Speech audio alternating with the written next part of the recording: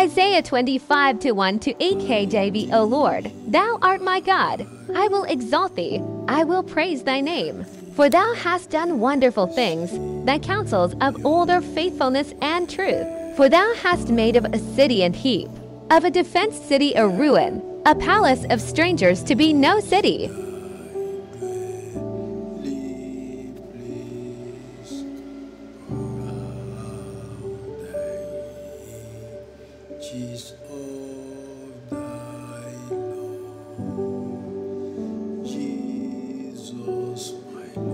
It shall never be built.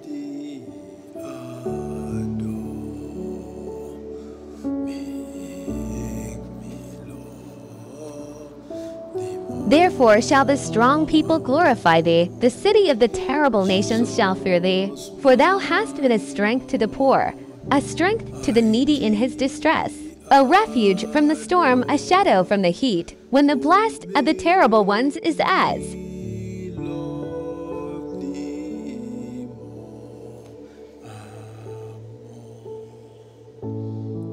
Another version says, A storm against the wall.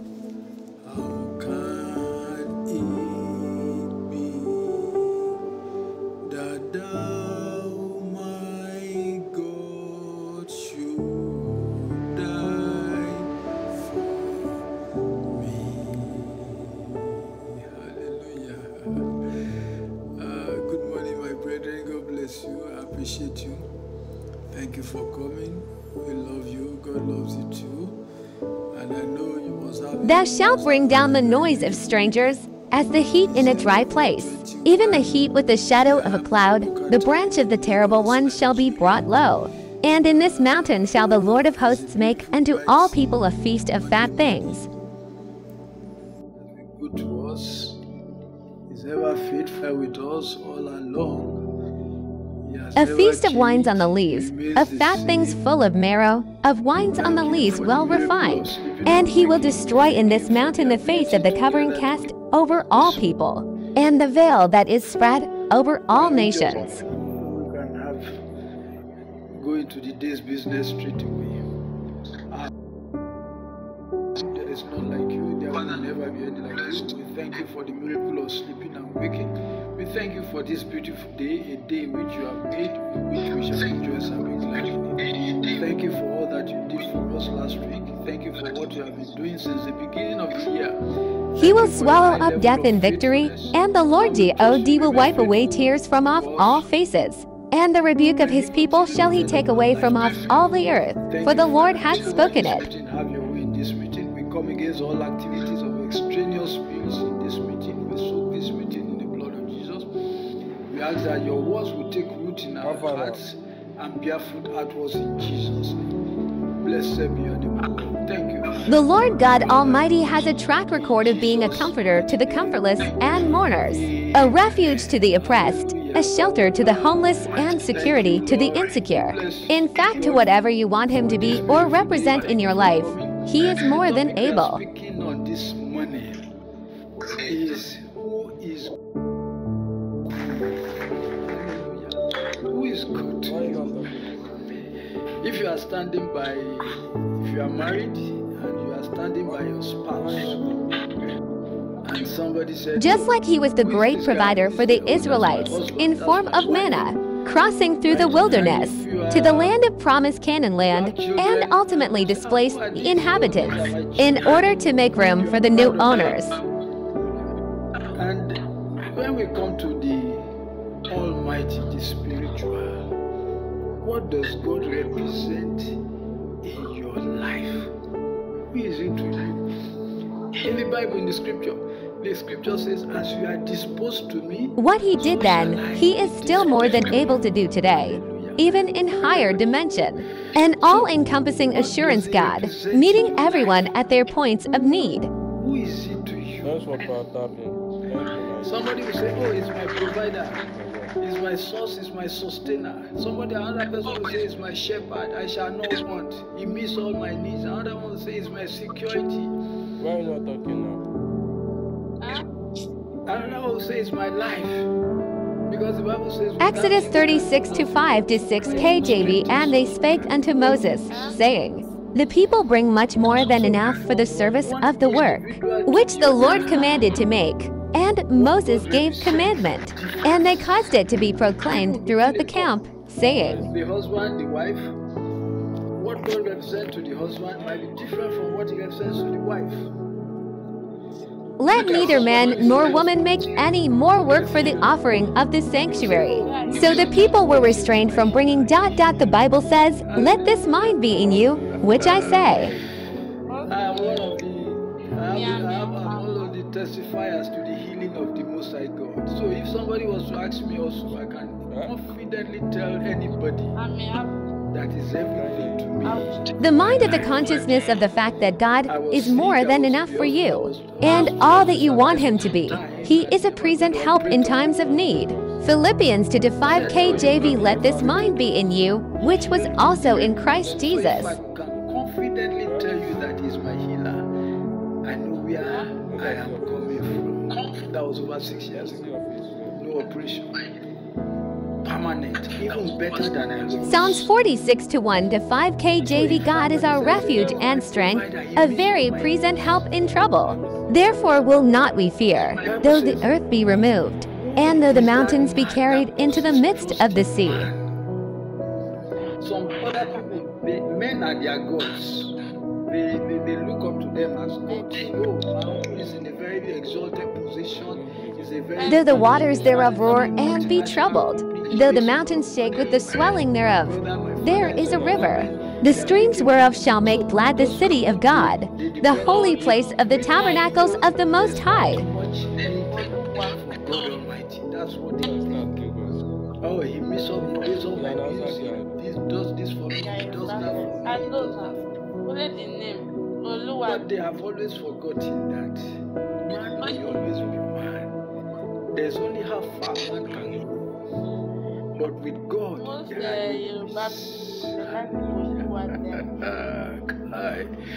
no limits.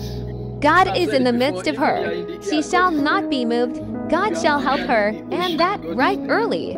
Who is God Almighty to you, and what does He represent in your life? In the middle of a storm in the Gulf of Guinea, down my area of West Africa, in the Atlantic Ocean, and the boat capsized, and every crew in the ship died. Your answer and disposition towards Him will determine the appropriate answer.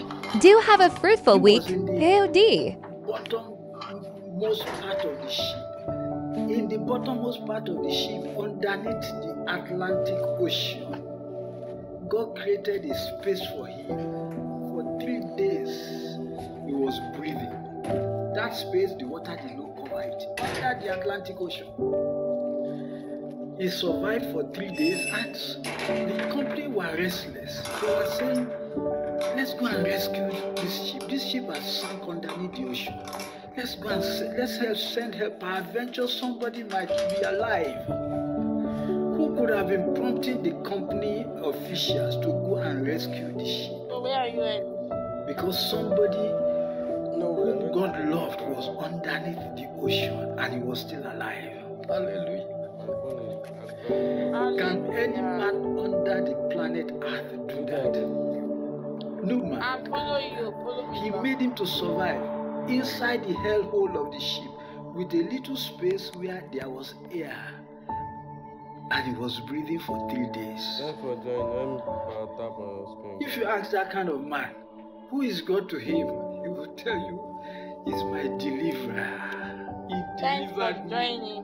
He sustained me in the belly of the ocean. Some other three guys were trying to stow away from my country here, somewhere to Europe. They entered into the bunk of the, of the ship where the engines were, and they were staying there just to stow away, to run away from their country. And eventually they were detected by the engineers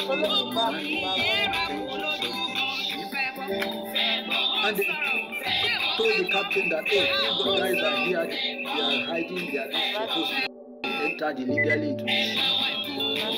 And what did the captain say? He said, go and throw them out. And they brought them out. Through these three guys inside the Atlantic Ocean, in the midst of the ocean.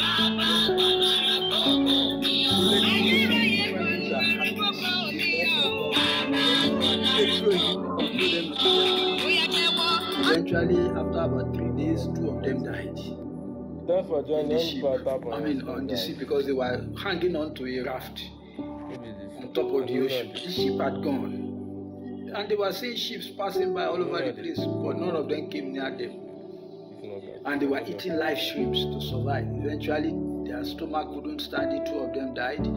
The other one that did not eat the shrimps, that was hungry but refrained from eating the shrimps in the sea. They were catching the shrimps on the sea. He survived. A ship was passing by and they picked him up. They returned him back. Who made him to survive? Who made him to survive 3 days and 3 nights in the Atlantic Ocean? Hallelujah. God Almighty. So if you ask that guy, who is God to you? What will he say to you? He will say, he was my Savior. He was my deliverer. And he's still my deliverer. So I'm asking you this morning, what is the miraculous that God has done in your life? Who is God to you? Hallelujah. I've told you, he's my healer. Each time I need some things here and there, he makes provisions for me. When I go out, he secures me. He dignifies my life. He honors my life. So who is God to me? He is my everything. Hallelujah. So each individual will be answerable to the question from time to time in your life, whether you believe it or not. The challenges of life will question you. Do you have God in your life? You remember the sons of Sceva? He said, Jesus I know, Paul I know. Who are you? They could not answer. The demon had to beat the hell out of them. So if somebody asks you today, who is God to you? Well, I don't believe in God. I'm an atheist. He doesn't exist. Is that so? That's what you hear some people, especially now who have abandoned churches. Who have abandoned churches, who have abandoned God and gone after money, technology, and whatever you can imagine. They have gone after shadows. So if you ask them, I don't know him, I don't know, I don't need him. We have technology, we have money, we are comfortable. Oh, God Almighty is a merciful God. Yet he is always waiting. Peradventure one day they will change their mind. For him to restore them, for him to have mercy upon them. You go to their place now, they say, this church, this building is for sale. Churches are for sale. They have abandoned God completely. They don't even know, their children don't even know him anymore. But God is not left comfortless. He has not abandoned those people. Even if they have abandoned him, he has not abandoned them. He's still hoping that sooner than later, the word of God will reconnect back to them and reconnect them back to him. Hallelujah. That's why some of us are on the system. So they can hear the word of God and recalibrate and change their minds and return back to him. In those climes, they have banned Bibles. In schools, they have banned prayers. And even if you see people evangelizing on the street, their law enforcement will come after them and begin to arrest them. Kai! You look at those climbs. What do you see? 100% Satanism. 100% Satan has taken over those climbs of those nations. They have been sold a lie. They have been deceived. And they have followed deception. And what follows after that? You see so many disasters happening locally. They might seemingly be financially reasonably okay. But I always say, look at the underbelly of the underground. It's a disaster. Because they have abandoned the cistern of the fountains of life. The foundation of life, they have abandoned him. They have gone a warring after worthless elements of things of life. But we are praying for them. God will bring them back. Hallelujah. So, I'm asking again, who is God Almighty to you? Let me read some scriptures so you have an idea of who this kind of God is. We discussed the other time of the faithfulness of God, His faithfulness of God. The other time we say, are you faithful? Today we are talking of the omnipotent God, the Almighty God. What is His identity? What does He represent in your life, in my life? Hallelujah. What does He represent in your life and in my life? Let's read Isaiah chapter 25.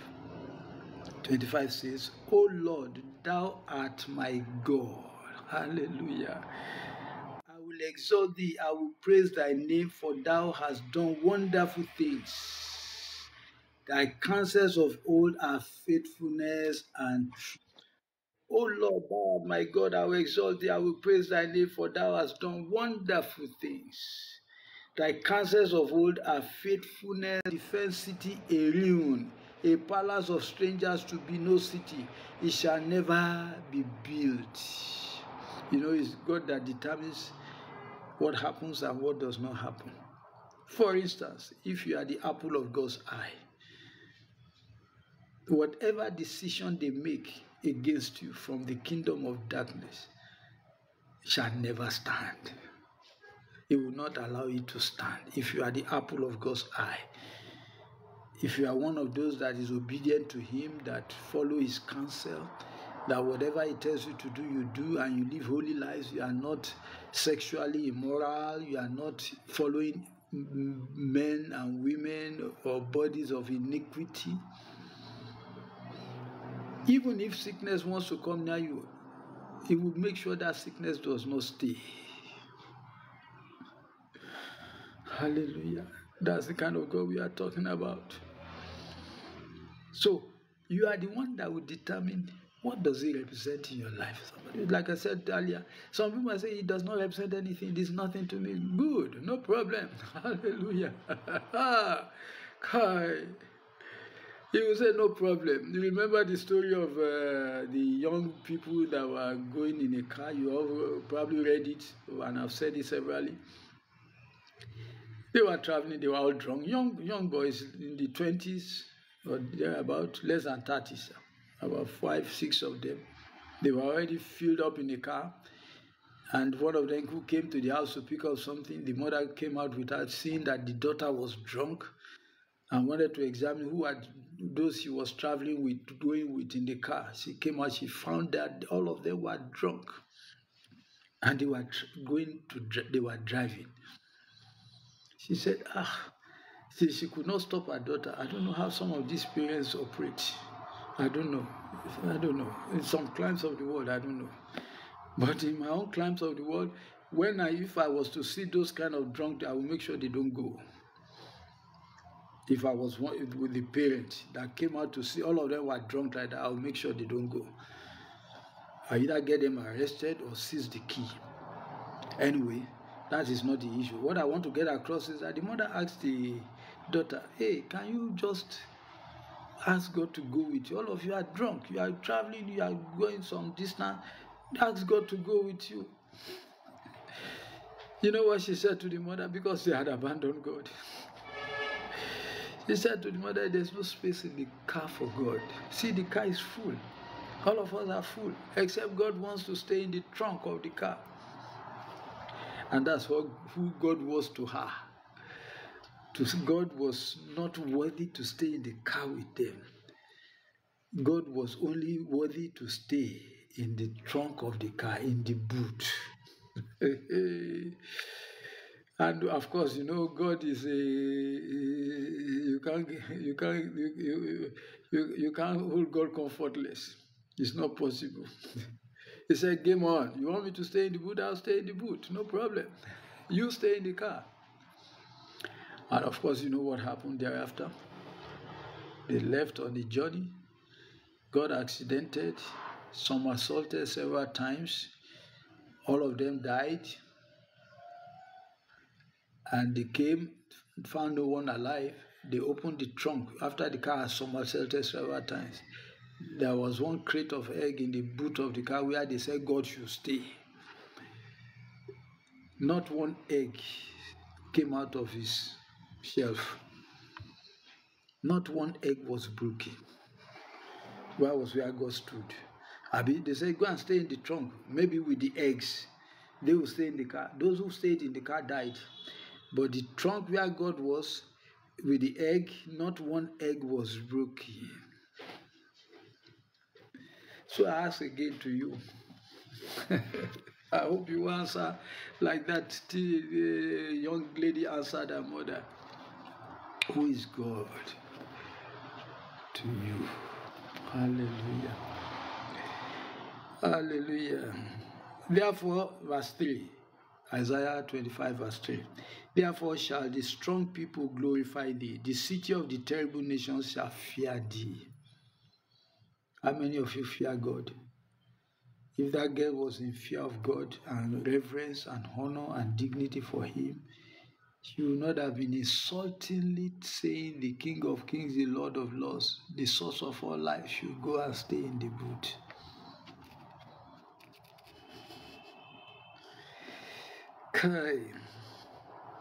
Are you also allowing God in your life? Or you are saying God should go and stay in the boys' quarters?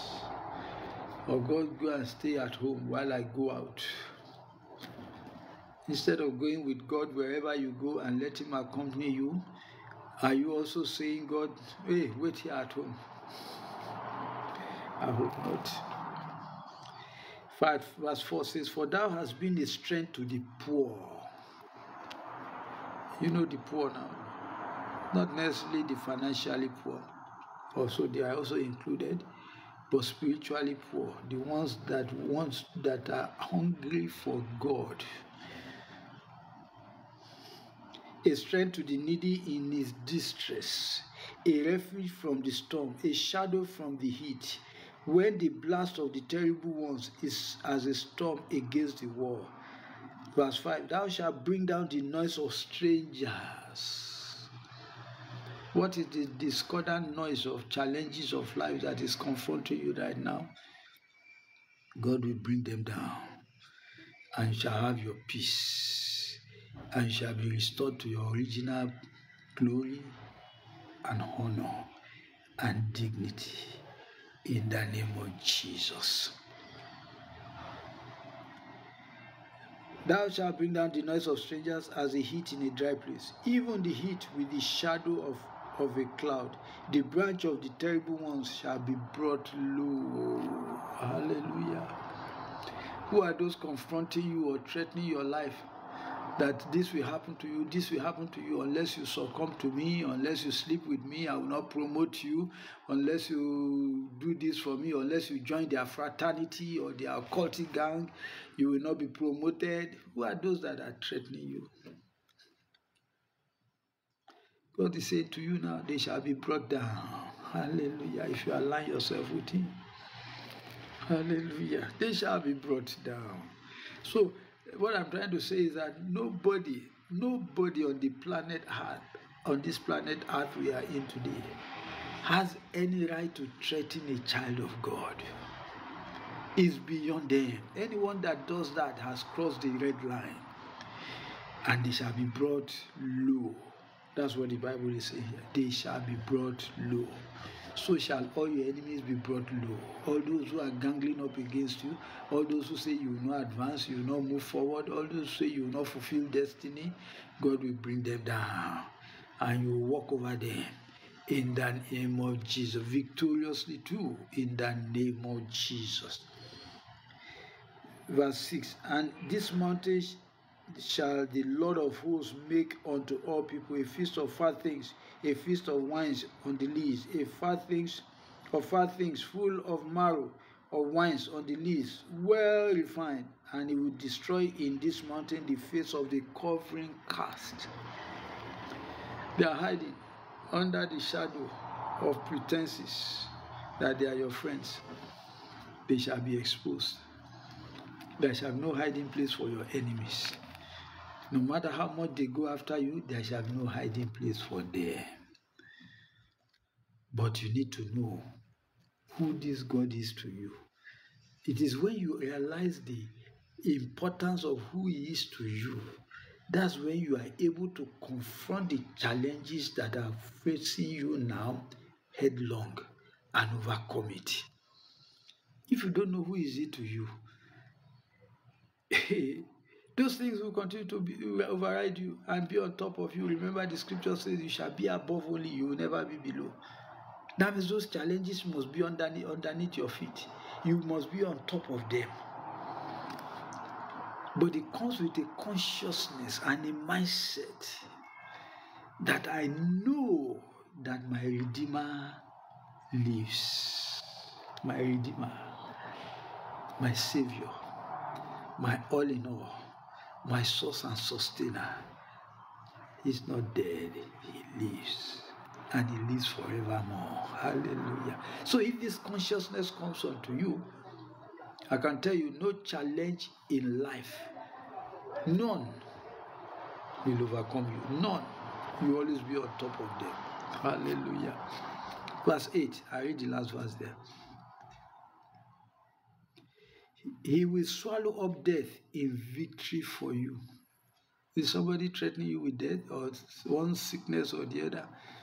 And they are telling you, hey, this thing will kill you, this thing will kill you. God will swallow it up this morning in the name of Jesus. And you'll be free from that sickness. You'll be free from that challenge. You'll be free from that threat in the name of Jesus. God will swallow up that threat. God will swallow up that sickness. God will swallow up that challenge in your life. And you'll be set free. The Bible says that whoever the Son of God sets free is free indeed. You have been set free. And I declare you free permanently for life in the name of Jesus. Hallelujah.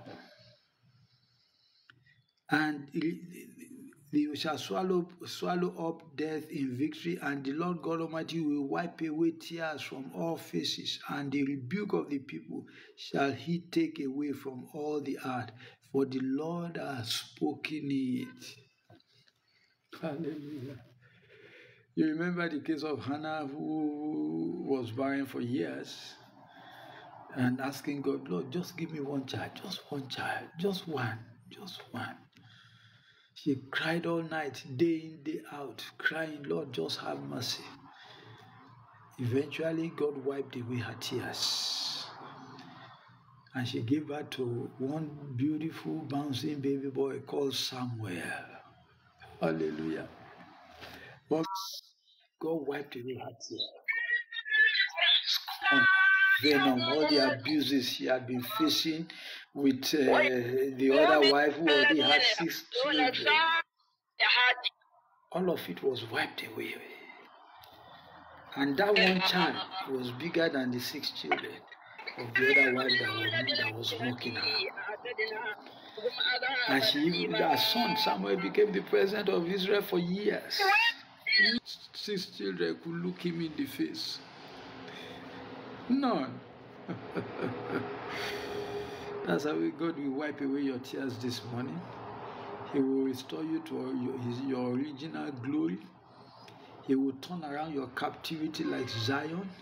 He will change your times and seasons for good. He will put laughter in your Addendum, mouth. kindly press the middle paragraph twice. It will stop for you to read. After reading, press. Once it will continue to the next page and repeat same till you finish reading. Thanks. Around you. In the name of Jesus. He wiped away her tears. He wiped it away. May God wipe away those tears. I know some people are going through some real challenges of life. I know. We have been there. We know what it is. You don't even need to open your mouth. But God knows also. And He will send help unto you.